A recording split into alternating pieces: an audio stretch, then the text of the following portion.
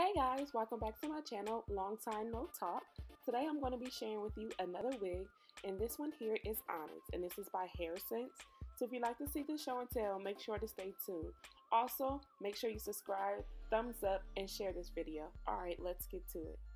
Here's a stock card that comes with this unit. It's 100% premium fibers. It can be curled if that's something you choose to do, up to 390 degrees. And I did get a 1B. And this is the wig here. I did cut off the lace off camera to save a little bit of time, but I'm showing you the construction of the unit. Comb in the back, adjustable straps, standard, weave cap, and 2 combs in the front.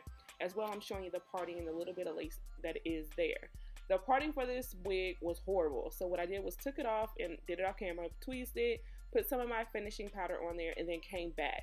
And this is where you see me here putting it back on and trying to get it situated and get it to my liking. So if you do pick up this unit, you're definitely going to have to do some adjustments to that parting area because it's just too much hair there. With the tweezing, it looks 100% better than what it looked like. I guess I could have did more, but it looks fine to me just like that. So I grabbed my comb and brush and just comb through and get it styled into the way, that I want it to fall and lay.